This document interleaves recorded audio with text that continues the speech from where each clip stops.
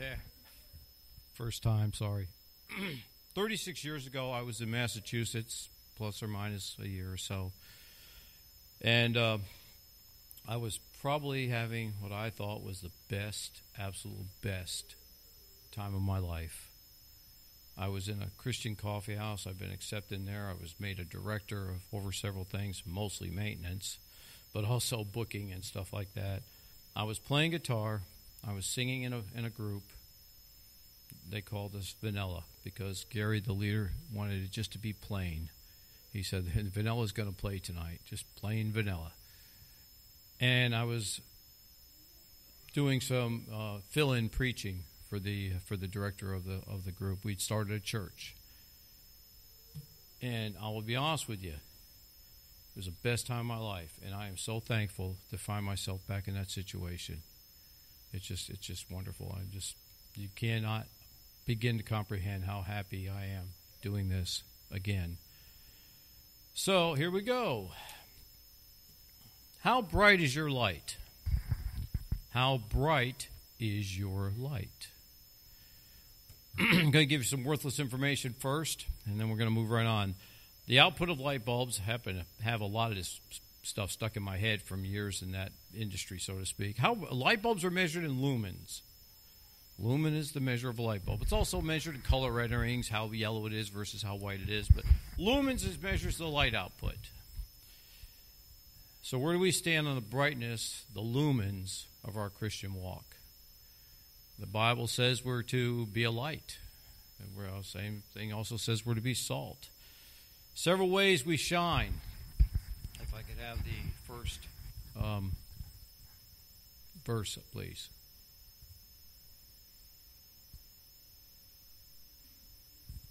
That's it. That's the first one. So, take a look up here and we see a few things. We see faith, hope, and charity. We can shine in a lot of ways, but I'll tell you a few that approach that.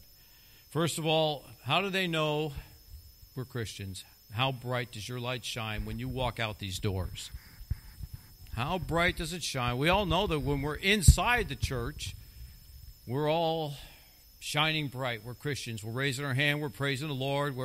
We're teaching, preaching, singing, and everything is good. But when we walk out that door, because our world here is very small. That's a very large world out there.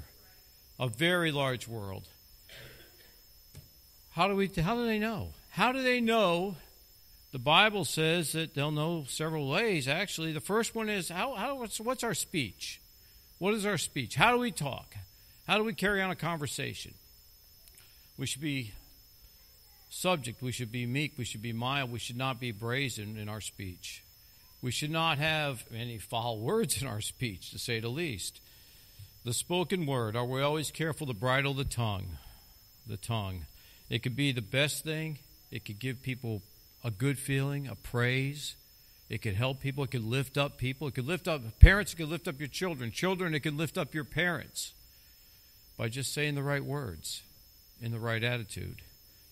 Ephesians 4:29 tells us, let no corrupt communication proceed out of your mouth, but that which is good to the use of edifying, that it may minister grace to the hearers. It doesn't say to the saints, because you would, okay, in church with the saints, it says to the hearer. And that's everybody. That's anybody you talk to. You should be giving them good verbiage. You should be edifying them in words. You should be uplifting. You can either tear down with our words and our voice, or we can build up. Tearing down is not good. Not good. It does not be Christ-like. Christ-like Christian means Christ-like. So we shouldn't tear down. What does that mean? It means that when somebody else is talking about somebody at work, or somebody else is talking about somebody at church, or, oh yeah, I said it, or somebody is talking about someone else, a relative, a distant cousin, a brother, a sister, and they're talking badly about them, do you stay there and listen? Do you jump in for defense of that person? Or you just sit there and accept it and go along with it? So by your actions of words, that identifies your light as well. Matthew said in 15:11, not that which goes into the mouth defileth a man, but that which comes out of the mouth that defiles a man. In other words, it ain't what you eat. It's what you speak. It doesn't matter what you eat. What you eat will either be good for you or bad for you, and it won't really affect a whole lot of other people unless they see you eating Twinkies every day. Then they might have something to say about it. But anyway, what comes out of your mouth? What are you smiling for, group?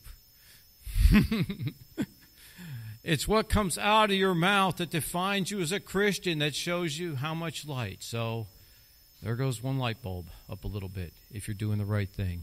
If you're talking the way you should talk. How will they know? You are the light of the world. Colossians 4:6, let your speech be always with grace, seasoned with salt. Again, what did he say? You're the salt of the earth, right? Seasoned with salt, that ye may know how ye ought to answer every man.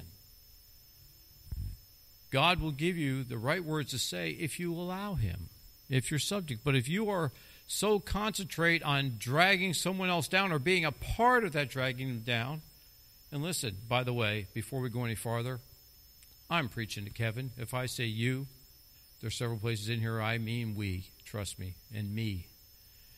So they'll know by our speech.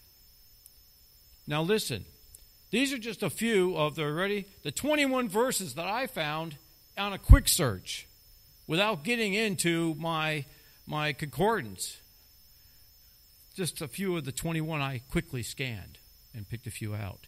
Obviously, God impressed the writers of his holy word with quite a bit about how you speak. It meant a lot to how you speak to identify yourselves, and you shed the light. Attitude. That's another way we shine, right? Another way that we shine our light is our attitude. Do we really need an example here? Probably not. Probably not. Because a lot of times our attitude is somewhat less than light-giving, somewhat less than bright light. Oftentimes it's a very dark thing. You know, I work with a couple people I call their personality toxic. What do you mean? Well, I mean that they're poisonous to me. They just drag you down. Any of you that's ever been in the workplace or had someone like that near you, you know what I'm talking about. It's toxic. It drags you down. It doesn't do anything to edify you. That kind of attitude is definitely a pretty dim light, if light at all. You've got to show your Christianity, to shine your light amongst men as Jesus told us to do by shedding the attitude. Now, of course, I'm talking about a negative attitude, but guess what? There's a positive attitude too.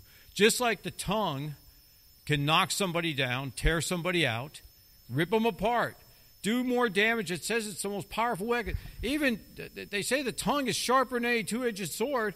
It's a terrible thing. It just destroys people. You could destroy someone with your mouth, with your words. That's all you could do. You could use that to destroy someone. And your attitude can do the same.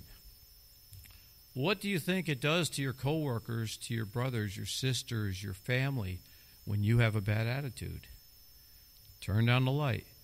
You know, I like this because our lights are on a dimmer switch. They're dimmable. You'll see some bulbs you can buy that sell dimmable. Our lives are dimmable. Our light is dimmable.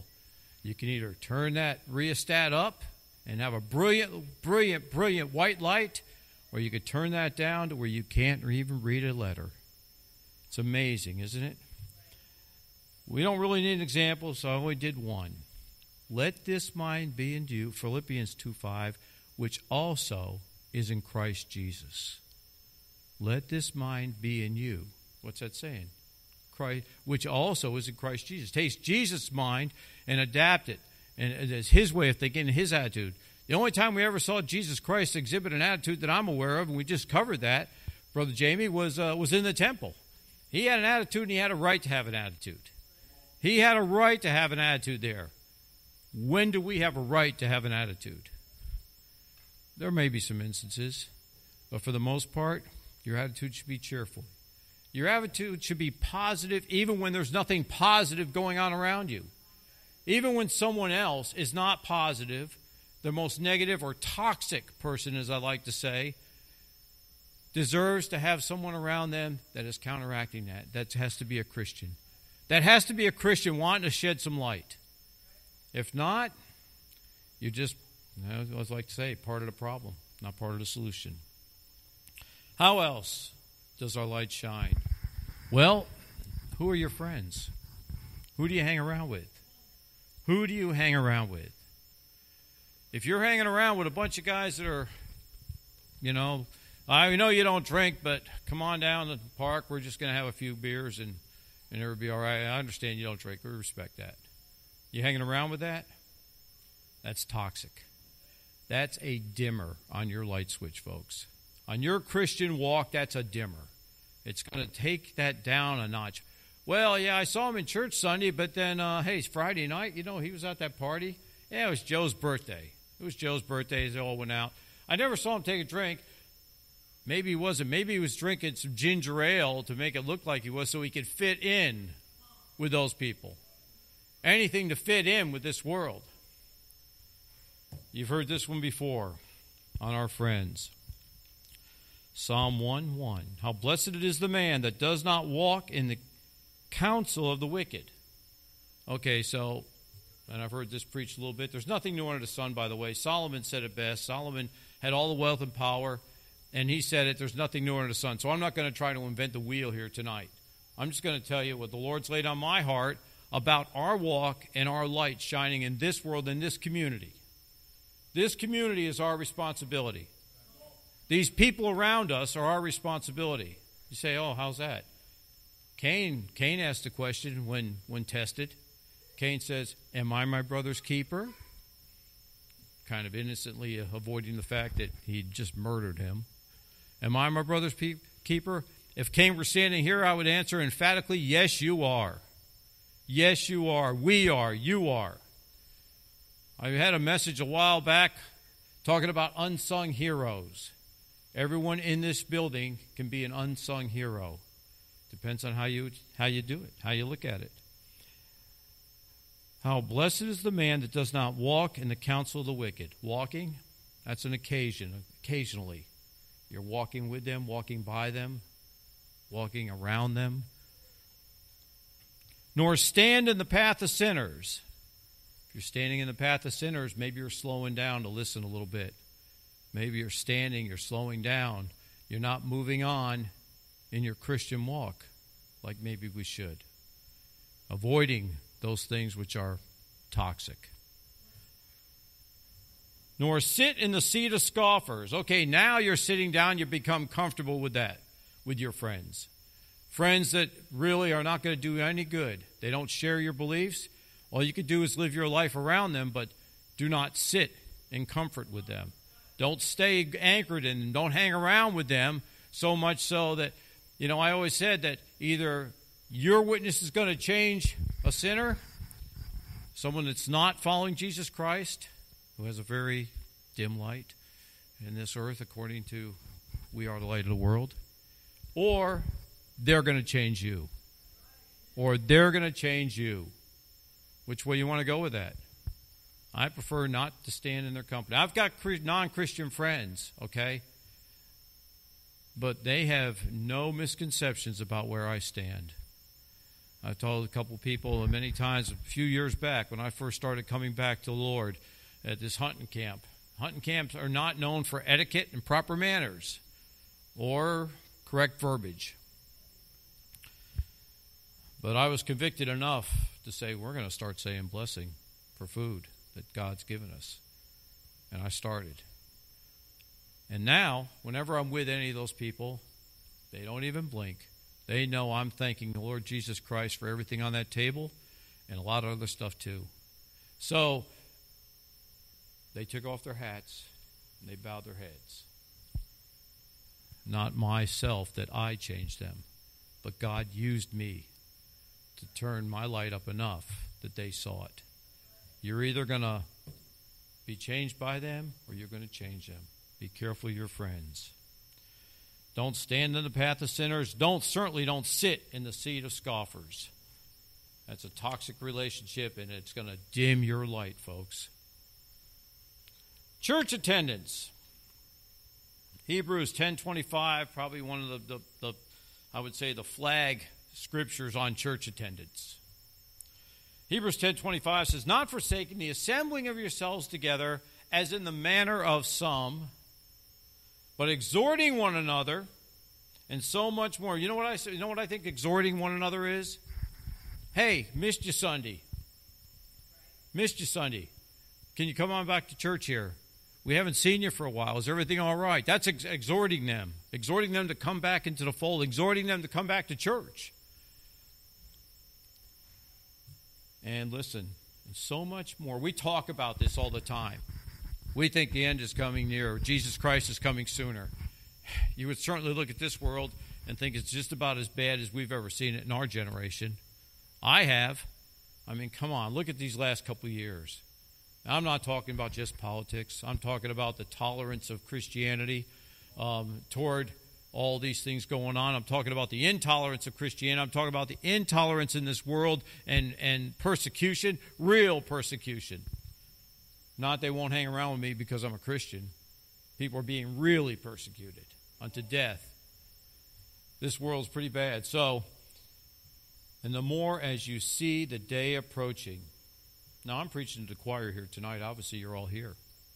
But even more, that's how they're going to know. What are you doing Sunday? I'm going to be in church. Man, didn't you go last week? Yeah. Going next week, too. So, those are some ways that you can shed a little light to this community. How bright is your light? How many lumens? I was going to sing a different song tonight. So I'm going to have you help me sing just 2 verses of this song. That way there you'll ask the question and answer it at the same time. Don't need any music. You've all heard it from the time you were children. This little light of mine, I'm gonna let it shine. Come on, help me. This little light of mine, I'm gonna let it shine. This little light of mine, I'm gonna let it shine. Let it shine, let it shine, let it shine. Hide it under a bushel, no, I'm gonna let it shine. Hide it under a bushel, no, I'm gonna let it shine. Hide it under a bushel, no, I'm gonna let it shine. Let it shine, let it shine, let it shine. I saw some of you, I think you just took a trip back many, many years there into, because everybody knew that song. That's wonderful. So here we are. We're going to let it shine. Are you going to hide it? That's the question. Are we going to hide our light? And we just said no. The one that really defines Christianity, though, I think the one that really, really, really is the most Christ-like, it shows the most Christ-like love. It's right there. Now abideth faith, hope, and charity. These 3, but the greatest of these is charity. Right after that, however, there was a little bit of message right after that. The first verse of the next chapter. And that is, as soon as I find it,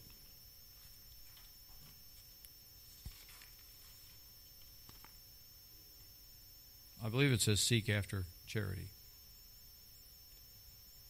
It goes on to say other things, but basically, charity is the one you should seek after. It doesn't say seek after faith. It doesn't say seek after hope. It says seek after charity. Charity is defined by helping someone. I decided to get into this electronic help thing here. Hold on, screenshot. Charity. Yes, thank you. Look at that. I'm not used to having resources. I'm sorry. Thank you. Follow after charity and desire spiritual gifts, but rather that you prophesy, that you may prophesy. So follow after charity. Didn't say follow after hope or love, faith and hope. It said follow after charity. What's that mean? That's the one we should seek after. Charity, love, the agape love of God. There's nothing purer than that. You see, charity is not just going about giving away old stuff and volunteering when you have the time. It's a continuous effort. A continuous effort. A continuous effort. Not just one day a week for 2 hours. It's a continuous effort. We're not to slack off on it. It's a continuous effort to make life better for others, especially those that have less than you, no matter your financial situation. Right now, there's always something you could do to ease other people's suffering. That's how charity should be. It's not about what you can give, but what you're willing to give. What you're willing to give.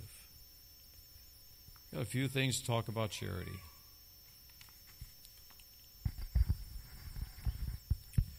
First of all, guess what? I had it written down here. It's difficult to win someone over with pure logic and salvation. Why? Because it doesn't make any sense to them. You know, I've told you many a times, I was loved into heaven, scared out of hell. But I was loved into heaven.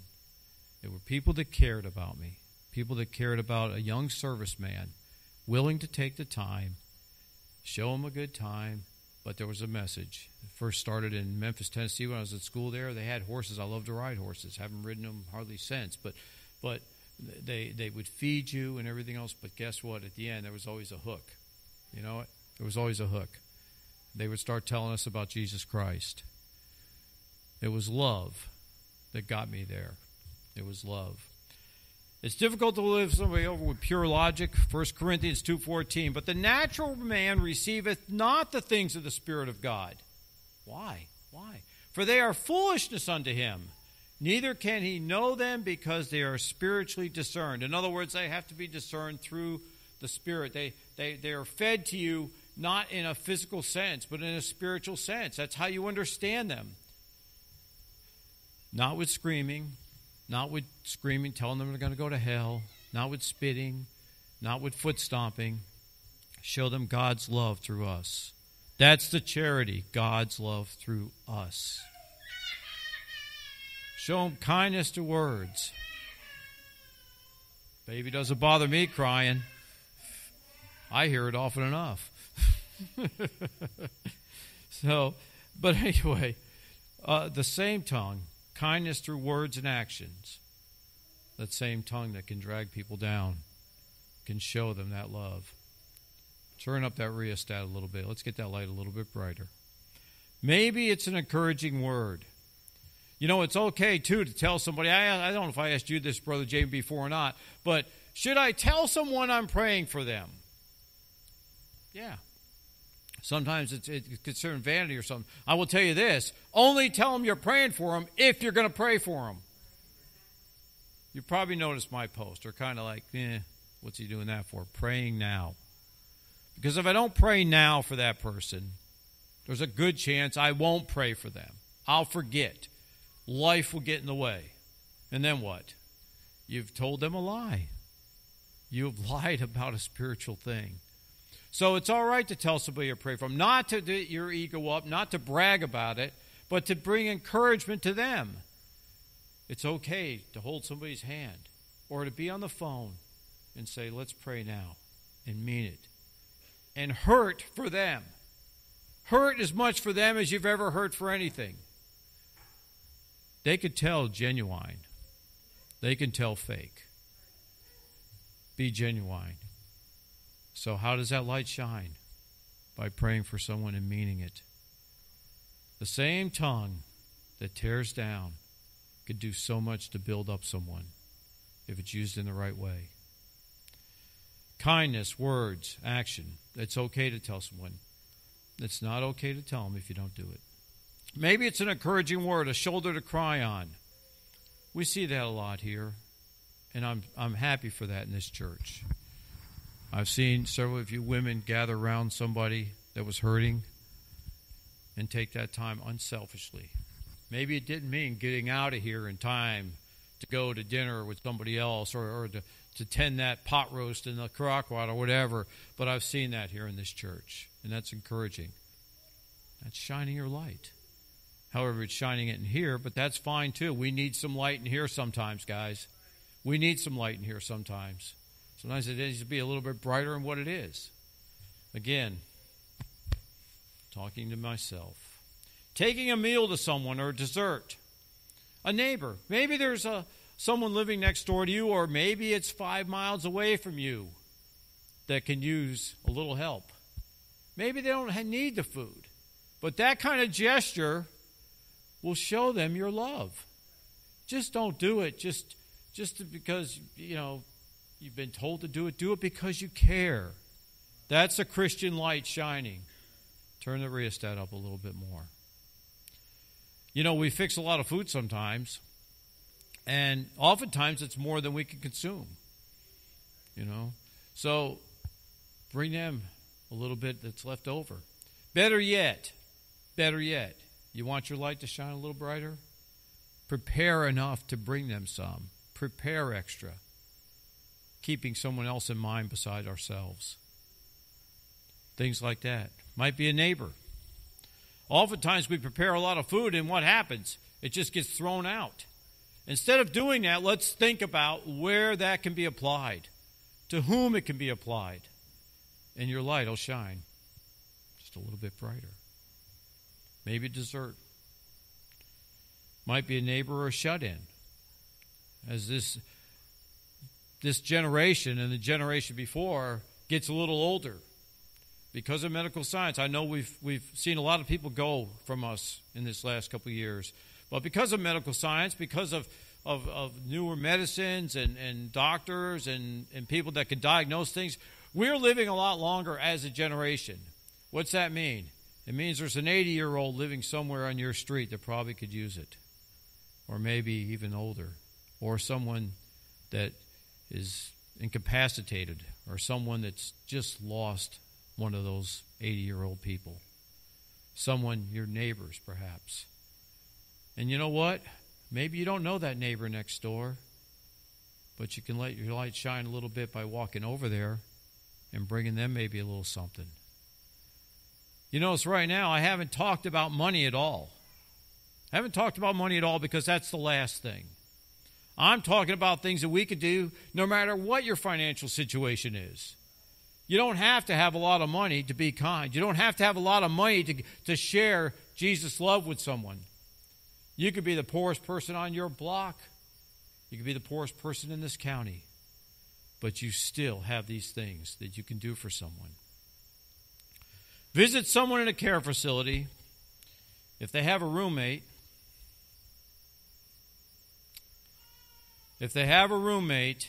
spend some quality time. I put some more notes in what I typed out. I had time, and then I put in there quality time. Spend a little quality time with that person's roommate. Because I've been there, you've been there, we've visited people of our own, from our own church and relatives in these facilities. And you're going to walk by those rooms, and you're going to look in there, and you're going to say, poor lady, because there's no one in there. Or that poor lady, because you never see anyone in there. Jesus' light will shine very brightly through you if you spend a little bit of time with that person.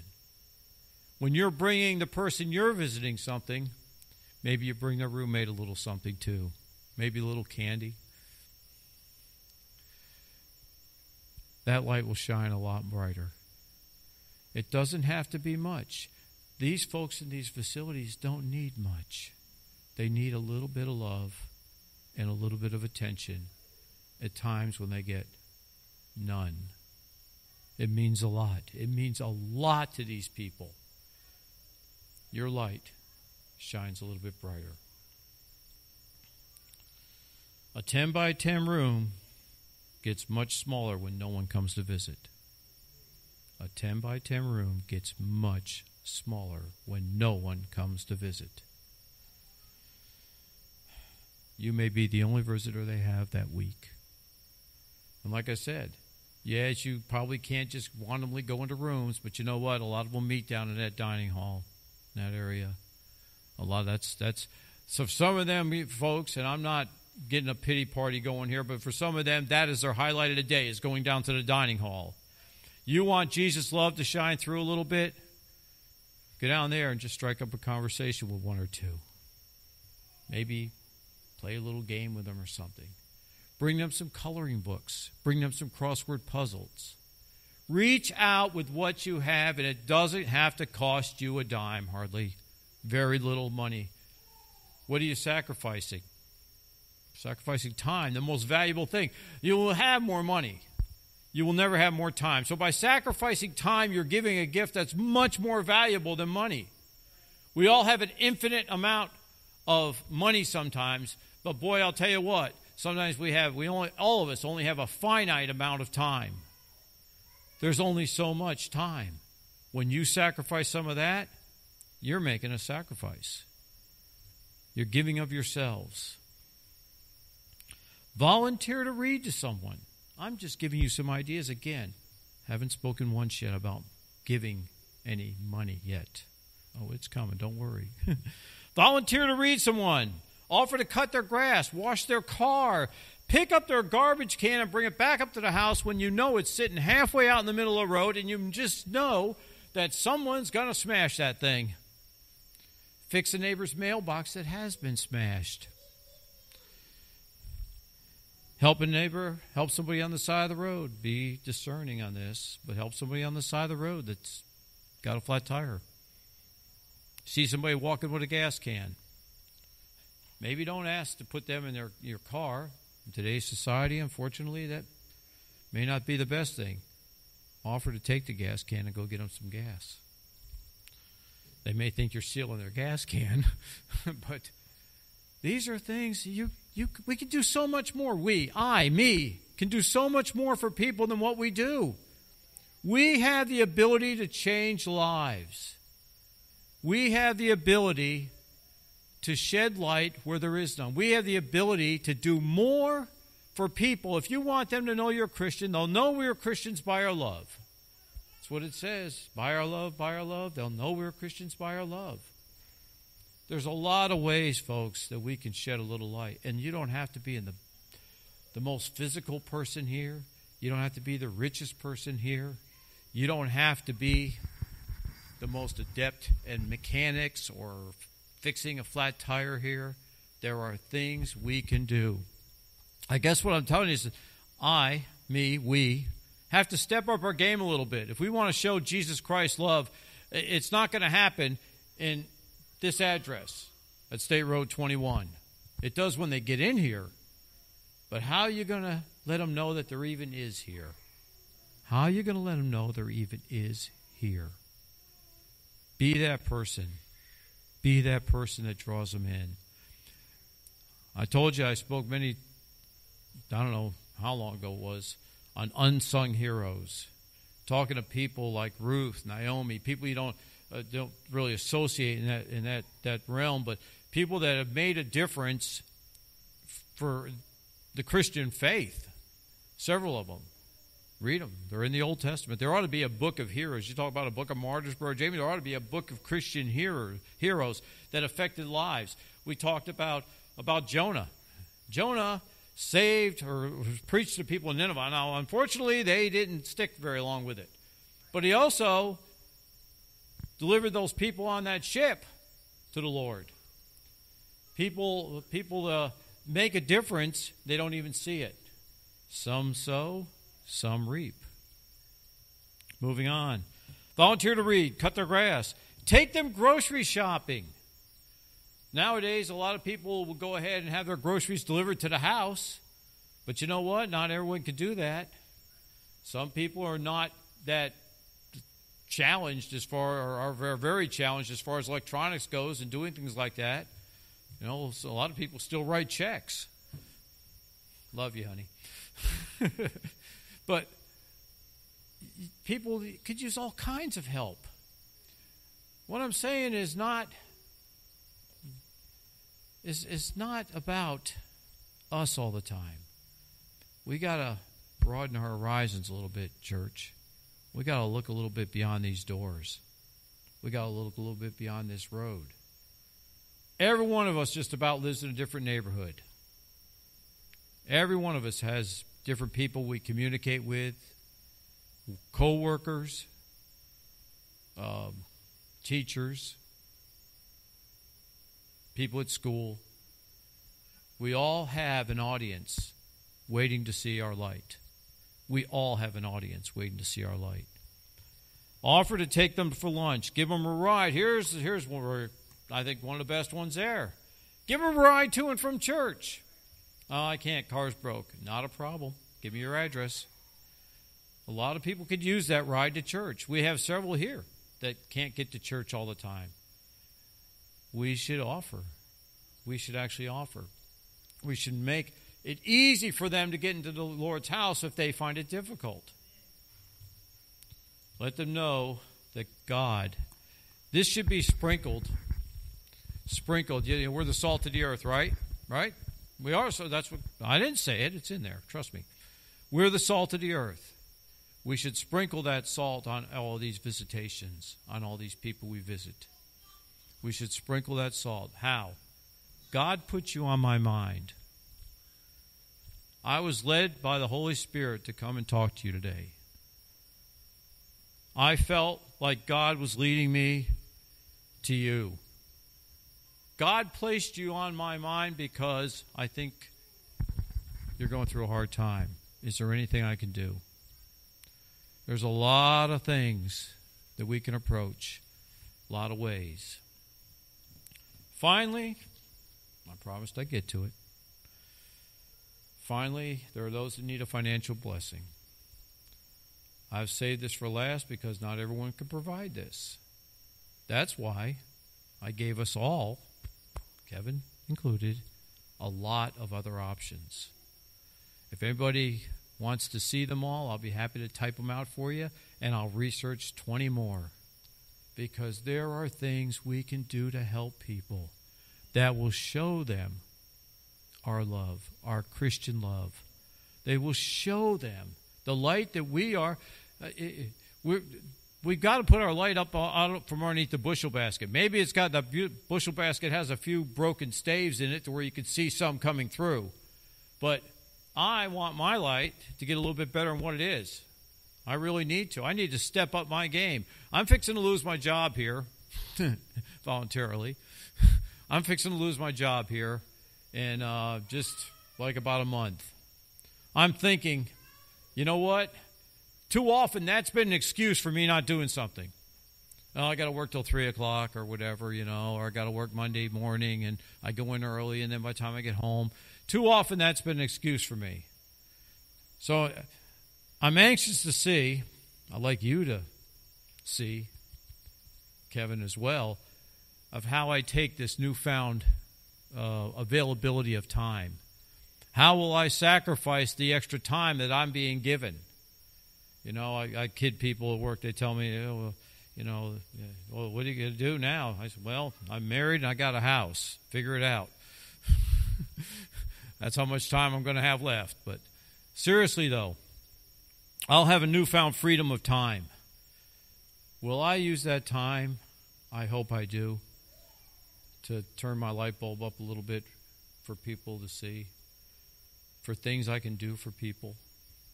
I'm not wealthy at all. We have enough. We're not wealthy, but it doesn't matter. I've got so much more I can give. Everyone in this building has so much more you can give to someone. Every one of us can give something. All those things I just mentioned, not to mention hundreds more. Things we can do to help other people, to show them we're Christians. Oftentimes, all they know about our Christian life is I'm going to church on Sunday. That's all because what? Because that's what we broadcast, that's what we show, that's what we demonstrate, that's what we display. I'm going to church on Sunday. Oh, okay, you going to church. They don't know much else about us. If they do know much else about us, they don't know that we have an obligation to them. Are we our brother's keeper? Absolutely. We are our brother's keeper. I've always had a heart for some people. I don't know why. And that's just grown so much recently. If God has laid this on your heart, do not take credit openly if you want to give something monetarily to someone. Do not give credit openly. The Bible says, do it with joy and anonymously as possible. Could I see Matthew 6, 1 through 4, please?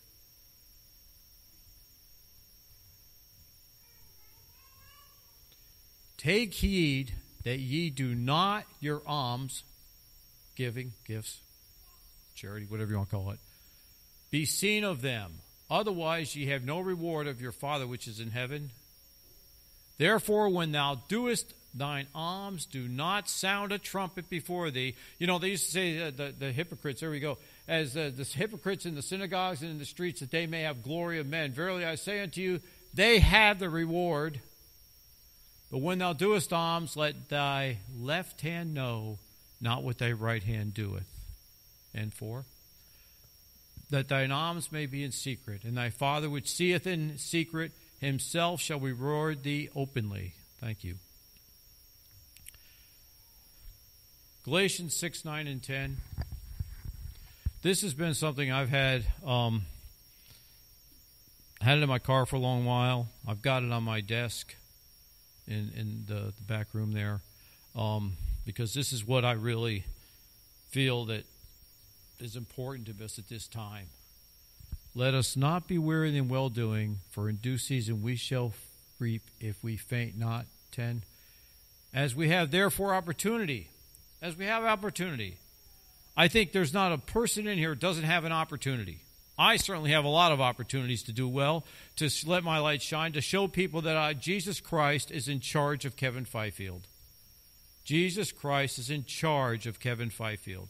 I've committed myself, and if you ever see me slide at all, I don't say fall or backslide, don't give me that opportunity. If you start to see me stumble at all, I want you to bring it to me. The Bible says you should. But as much as you have opportunity, let us do good to all men. Doesn't say the ones we really like. Doesn't say the people that are not toxic. Doesn't say the people we can't get along with. It doesn't say the people that we don't hang out with. It doesn't say that person because they're dirty and nasty looking. It doesn't say that person, that neighbor, because she's codgety and yells and screams and acts like she's crazy half the time. It doesn't say that. It says all men, especially unto them who are the household of faith. We've got some people that aren't here, that still come, and some that don't. Unto all men, especially those in the household of faith. Especially. But to all men. Every one of them. Let your prayer be, this was also stickered in my car for quite some time.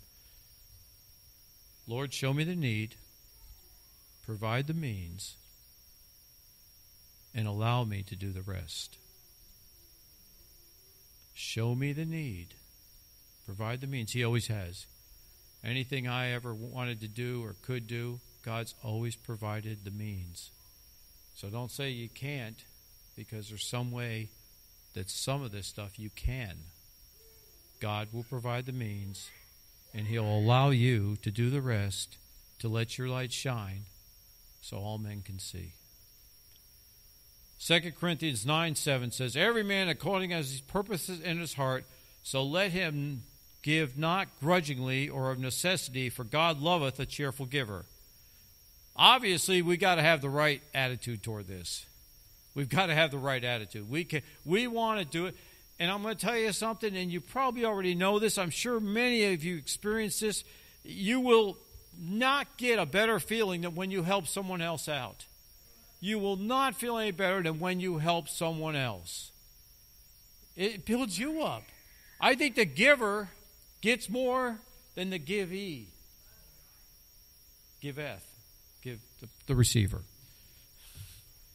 So, you want a blessing? Along with a testimony of your Christianity to someone else? Give. Your greatest blessing is hidden in the blessing of others, just waiting to be carved out. Your greatest blessing is hidden in the blessing of others, just waiting to be exposed, waiting to be carved out. Picture a statue, a block of wood, an ice sculpture, whatever. It's just something that's there, but when you go about it right, it becomes something beautiful or something artistic. Your blessing can be that, but you've got to allow God to chip away the chunks. So let's ask ourselves, what can I do to let this community, my coworkers, my neighbors, my schoolmates, my fellow Christians, see Jesus' love shine through me? How can we let Jesus' love shine through? Because that's the objective of this whole thing, guys. It's not to make you go do something that you're uncomfortable doing. It's to make sure that you are identified as a Christian and there is indisputable proof in your actions. Be it your words, be it your words. You know, Brother Jamie said it best many times. I love to hear kids, and that's why I said don't worry about the baby crying, because that means there's a kid in church. That means there's a kid in church. Let them cry. They're in church, hearing God's word, even if they don't understand it. So, what can I do with this community, my coworkers, my neighbors, my fellow Christians, see Jesus' love shine through me? Not just this week, not just tomorrow, Monday, but going forth. So step out of your comfort zone. If your comfort zone is not going not going into the facility, the care facility, step out of your comfort zone. If your comfort zone is not going next door and giving, maybe, listen, I made this extra dessert. Would you like some? You know, God, and again, sprinkle this with God. Sprinkle that salt. Okay, that we're told to have. You're the salt of the earth. So what do I mean by that? I just wanted to let you know that, God laid this on my heart to give you this. That's it. Boom. You dropped some salt. You've turned the light up a little bit too. Just wanted to let you know that I've been thinking about you. Is everything all right? Is there something I could pray for you? Or you know of something. Would it be all right if I pray for you? A little bit of salt. The light got turned up a little bit more. Step out of your comfort zone. We can make a difference in someone's life. And once again, Cain asked the Lord, am I my brother's keeper?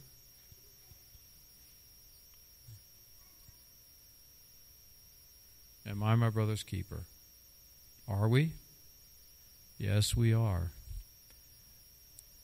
Our Christian witness is not always evident to everybody. What I'm trying to get across to myself and others that I know is that it shouldn't be a secret. Are we undercover Christians? Are we in the Lord's army, the Secret Service Division? Or are we really proud of it? We need to be proud of our faith. We need to brag on our faith, but we don't very often do that. There's opportunities out there. There's a lot of opportunities out there. All it takes is you want to turn the light up a little bit in somebody else's life. They need us, folks. The world needs Christians.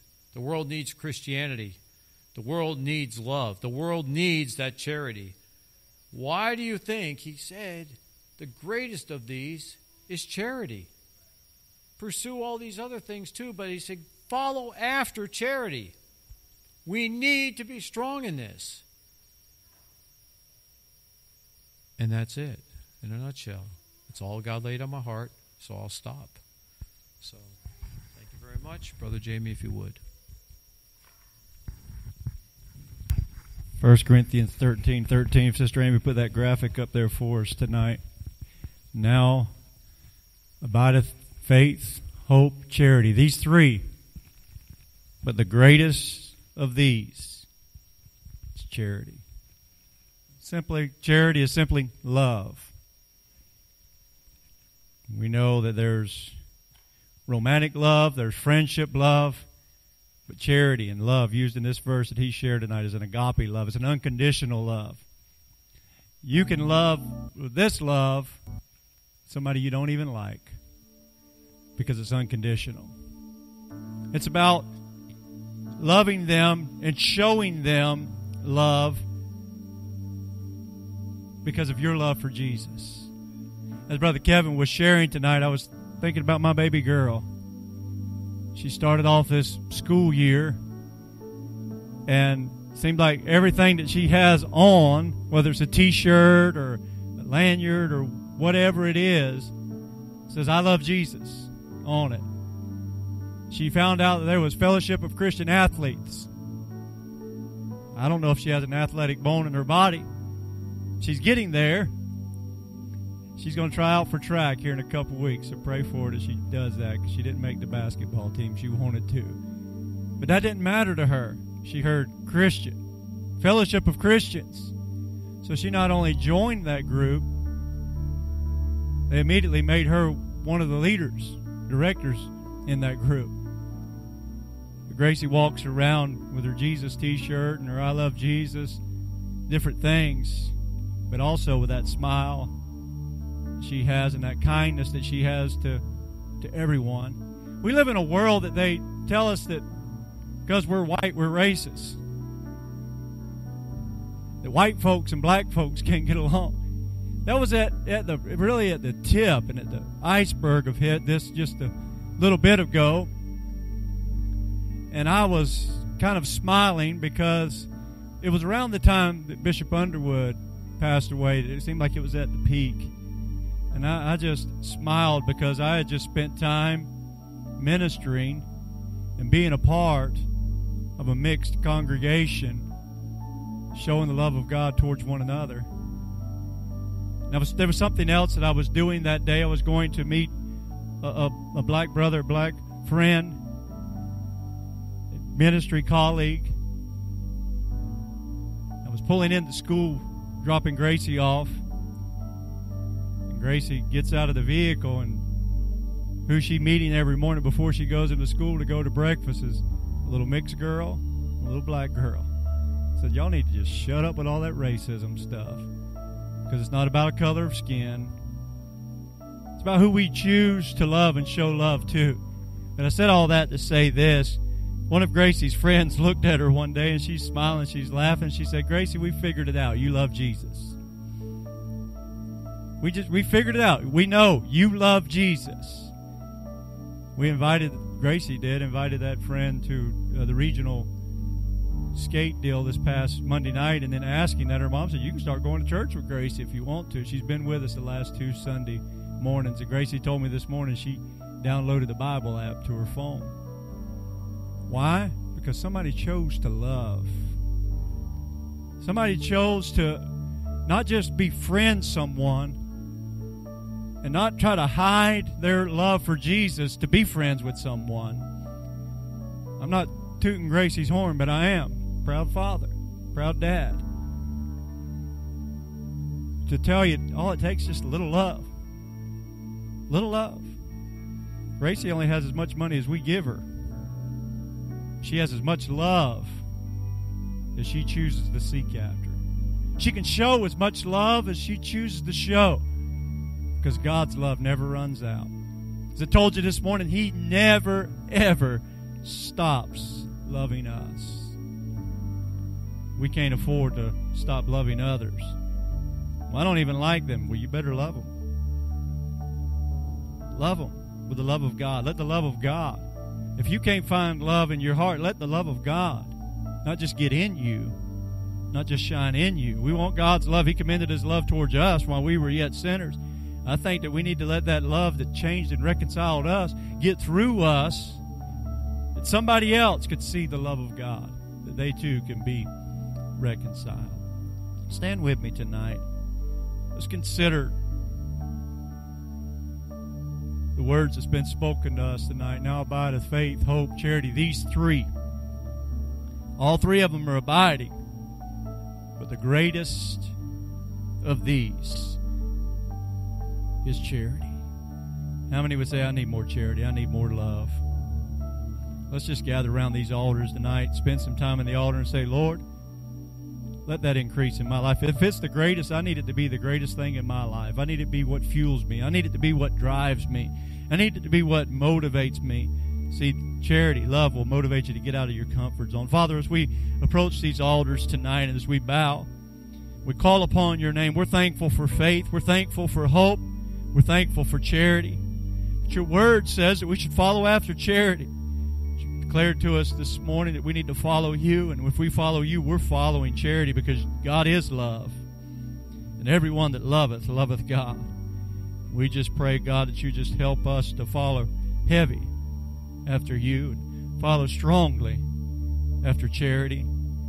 We shall love one another and love those that need it the most. Love through us, love in us, love through us is our prayer. In Jesus' name.